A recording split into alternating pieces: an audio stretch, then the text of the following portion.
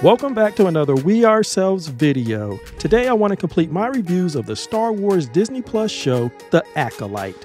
So let's discuss the final episode as well as my view of the entire series.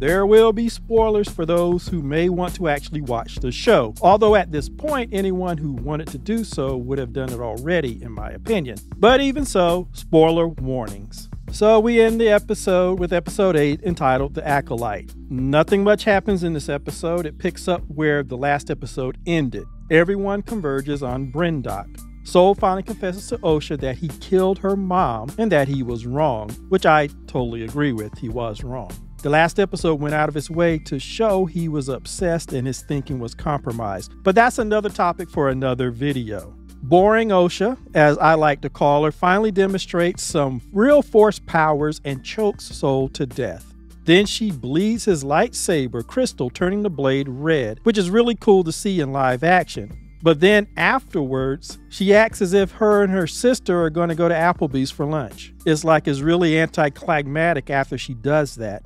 So anyway, she's the true acolyte, as so many reviewers had guessed.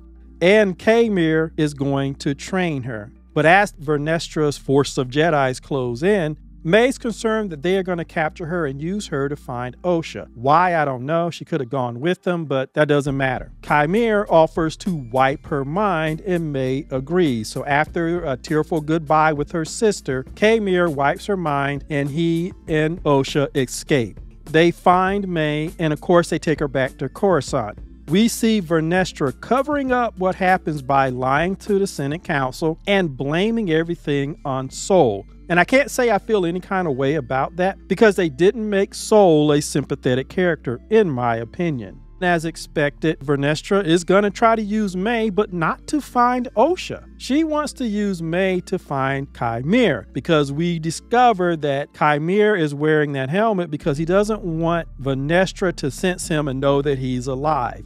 So it's confirmed once again what everybody speculated, that she was his former Jedi Master and she was the one who put those marks on his back. I actually joked with my friend that the big mystery for season 2 is going to be that scene where we actually see how and why he gets the scars on his back. They're going to drag that out for a second season and reveal that in episode 8. What this says about her training techniques, which resemble the way a Sith would train an acolyte or an apprentice, that's never explored in the show because the show has no world building, but we'll get to that shortly.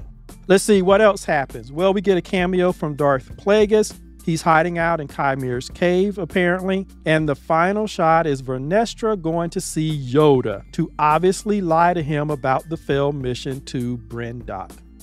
My overall feeling about The Acolyte as a Star Wars live-action show is a profound sense of frustration. I guess it can best be summed up in a conversation that I had with my friend when we were talking about episode 7. In particular, I was talking about the scenes with Padawan Torben and Mother Anastasia and the scenes with Master Indar, Torben, and Soul. And as I explained what I was getting out of those scenes, my friend said something very interesting to me. He said, maybe you're giving the writers more credit than they deserve. Maybe you are envisioning the show that could have been. And when I stopped and thought about it, I had to agree that my friend was right. I was giving the writers too much credit. And although I feel like what I was reading in the scene was substantiated by things in the show, I was acting on what I was envisioning as the better show. My friend was right. And that's the reason why I'm so frustrated, because I can see all the areas in the show that could have been so good, but nothing was ever done. Nothing was never expanded on. It was just all left on the ground. Putting aside all the violations of canon or bringing in characters deliberately so that they could provoke Star Wars fans, yes, I agree with people that Leslie Headland, the showrunner, did that on purpose. It was a dumbass move. But putting all that stuff aside, there were still lots of areas that they could have explored in this show and they didn't. This is the High Republic. I wanted to see them establish the High Republic in live action. One of the key things about true sci-fi and fantasy fans, people who love it, whether they're reading a book or watching a movie or playing a game or watching a TV show, is the world building. It's necessary. It's not fans being nitpicky and stuff. Having the rules to the science and technology or the magic systems that you're using, knowing all that stuff helps us with our imagination to picture these worlds and to enter into these fantasy realms and these adventures. World building is part of it. The Acolyte does no world building. More importantly, they do not expand on these characters.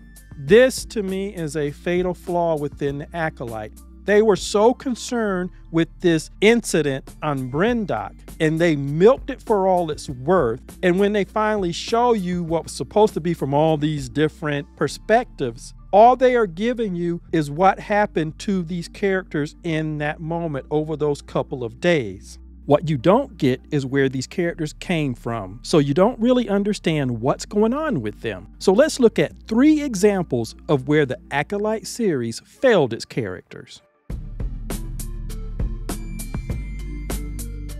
I pointed out to my friend, I think I said it in my last video, it's clear there's something going on with Padawan Torben. The reason that he could not say what he wanted, particularly when Mother Anastasia went into his mind, and you see a tear come down his cheek, obviously this is something painful to him, but he could not say it. He could not verbalize what he wanted because he knew he would be put out of the Jedi Order. And there's really only one thing that gets a Padawan thrown out, and that's attachment to somebody or something that interferes with their training. We saw it with Anakin. We even saw it with Obi-Wan in the Clone Wars, where he wasn't honest with Anakin about his feelings towards Bo-Katan's older sister. But he did finally admit that had she said yes to him, he would not have become a Jedi. He would have given it up. So we are told in canon in the other shows that really the only thing that really gets you messed up is an attachment. And if Torben is shedding a tear, he is interested in somebody, he's attached to somebody,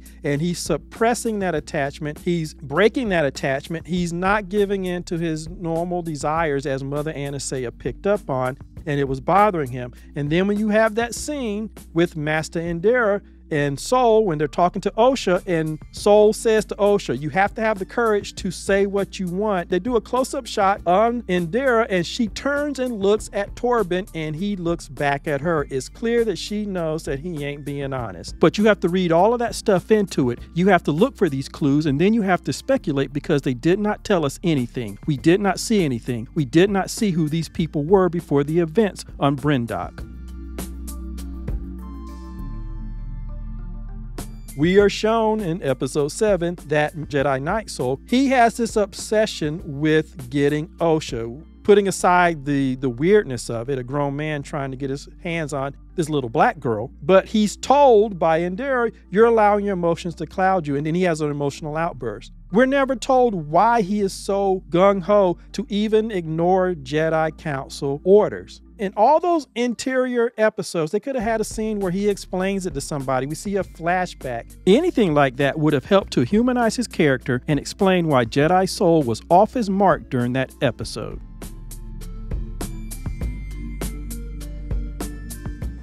I want to do what's best for Osha.